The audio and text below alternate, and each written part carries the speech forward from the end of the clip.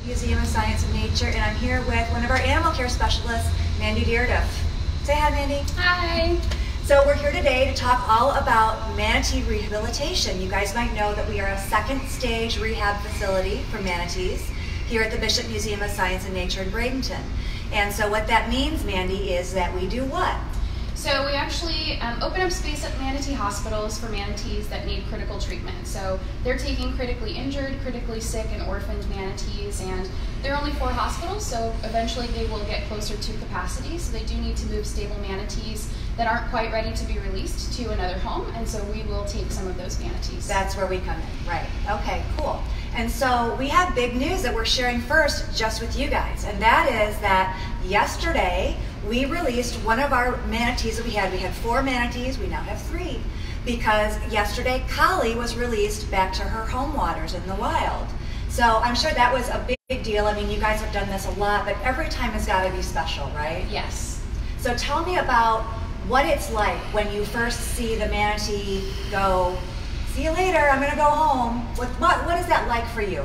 It's a very amazing experience. It's also very emotional, not because I'm going to miss Kali, which I will, but it's because she's getting a second chance at life and she can go out there and have babies maybe and, you know, live a wild life for as long as she possibly can, and that's really exciting for us to see. Oh, that's great. Yeah, that must be like just an amazing feeling. I can't imagine. Yeah. So how did Kali find her way here? Why did she need to be rescued in the first place?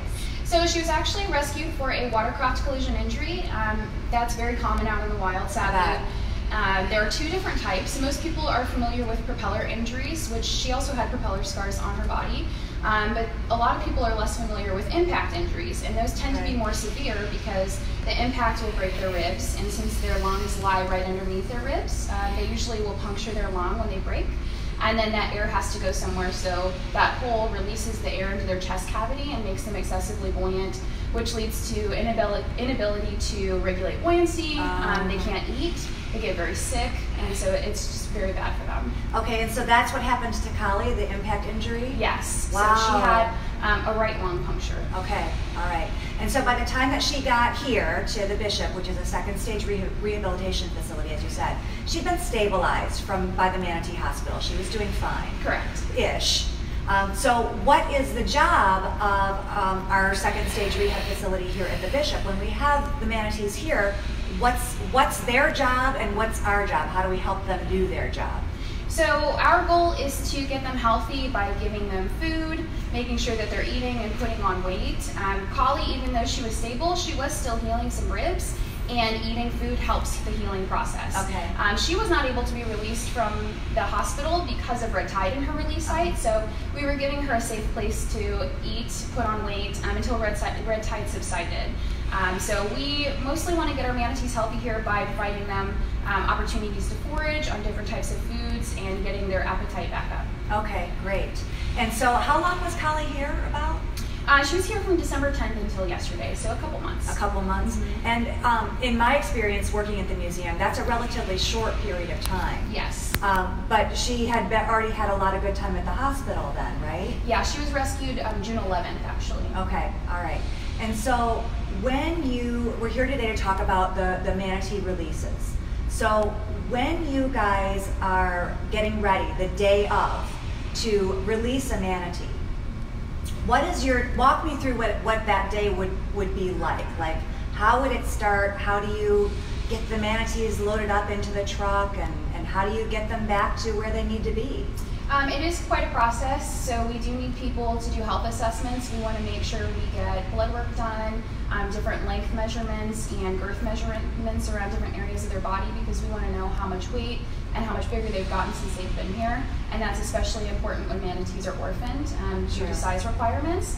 So we have to have people helping with the health assessment, and then also people available to help us load the manatee into the back of the truck, and then when whatever manatee is back there. So yesterday when Kali was in the back of the transport truck, we are responsible for monitoring her respirations, making sure that she is doing fine back there, that she doesn't get too hot or too cold. So we have everything we could ever need: blankets, water buckets, sprayers, sponges, really anything to make sure that she's doing okay, and then we just monitor her and make sure she's as comfortable as possible until we can get her back in the water, which we try to do as soon as we can.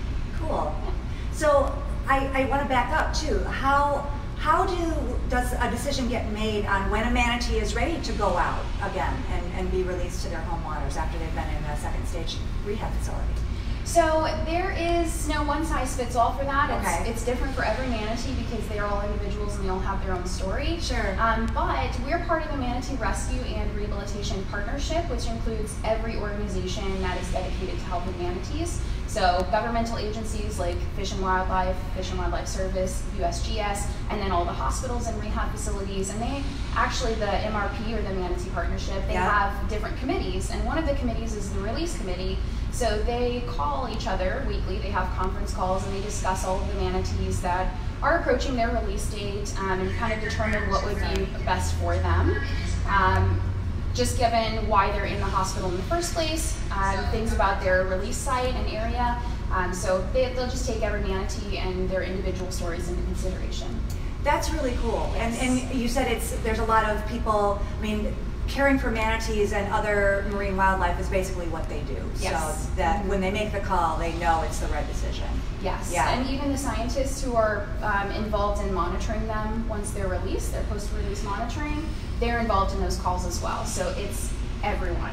Yeah. Everyone just wants them to have the best chance at their second chance at life and set them up for success. Yeah, that's really cool. So one of the things that I always hear people say when they meet you or even when they're just wandering around here is they say, God, it must be so cool to work with manatees. Like, that's your job. What a dream job.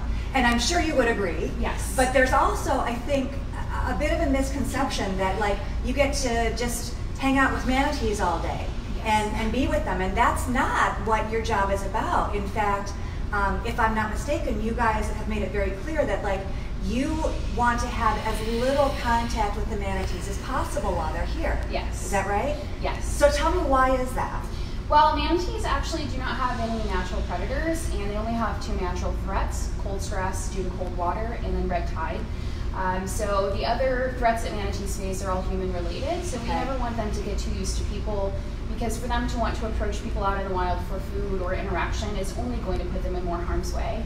Manatees, they don't get a lot of time out there, so we want to make sure that they're set up for the most successful release possible, which means no human interaction, or them at least not wanting to go to people. Yeah. And manatees inhabit shallow coastal waters already, so they're already Which in is where there's a areas- lot of humans. Yes, boats and people swimming, fishing, so we just want them to be as far away from people as possible. So what should people do if they do happen to be lucky enough to see a manatee in the wild and get close to one? Practice passive observation, so observe their beauty from a distance, because they are beautiful animals and it is very rare to see them out in the wild. But there aren't very many of them out there either, so we want to make sure that people aren't touching them or feeding them or giving them water from hoses, chasing them, harassing them, anything that disturbs or disrupts their natural behaviors. And a lot of times if people do see a manatee in distress, the first thing they want to do is help the animal. Yes. So instead of trying to interact with the animal to give it water or try to hold it up, for instance, in a true effort to be helpful, those things might be counterproductive and might actually hurt the animal, right? And people can actually get hurt too, depending on the size of the manatee. Manatees are very gentle animals, but they're scared when they're injured or something's going on. They don't know that they could hurt someone. Yeah. But people can definitely get hurt if they get too close to manatees out there, even if they're trying to help. Yeah. So it's always best to call Fish and Wildlife and let them figure out the next steps. So that's my next question. So if people want to, if they see a manatee in distress and they want to help, what's the best thing that they can do? They can call 1-888-404-FWCC. And that is for really any animals, dolphins, whales, not just manatees. Oh, okay. So if you ever even think that there's a sea turtle or a manatee or anything in distress, even if they're not, it's always better safe than sorry. They're the experts. They can send someone out to assess if that manatee or other animal needs help. And then they'll kind of determine where to go after that. Very cool. Yes. Well, we don't have any questions, but I do want to say that we have a lot of thank yous. Jenny says, thank you for all you do for these amazing creatures. Kathy says, thank you. Di says, thank you for helping manatees and being a part of our community.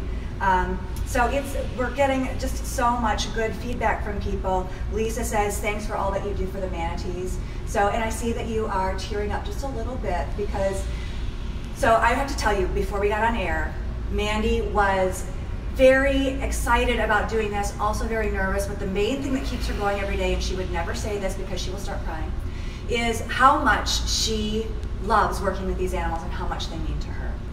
So I will only ask you to say yes, true? Yes, very much. She is one of our stars here at the Bishop. She is so dedicated to these animals and so dedicated to making sure that they're successful while they're here and they're successful after they leave. And I'm actually starting to tear up a little bit. This is just such important work. So even though I get the privilege of working at the Bishop and I get to see these guys every day, I still am so in awe of the work that you guys do. You yourself, Mandy, but also the work that all of our Manatee Care staff do, because it is so important, and especially when you consider that not only are they just cool to look at, but they are really, they're our state marine mammal. Mm-hmm. They're a big deal in Florida. They are, yeah. And so we need to do everything we can to protect them, okay? Yes. So and we do, like you said, it takes a whole team, and our team is amazing. So yeah. We couldn't do it by ourselves, for sure. Yeah, definitely. It does. Like literally, it takes a village. Yeah. So thank you very much for watching today. If you have kids, don't forget, tune in tomorrow at 3 for Tales Under the Tree. That's a little story time for younger kids and for grown-ups. So hope you tune in. Thanks. Bye-bye.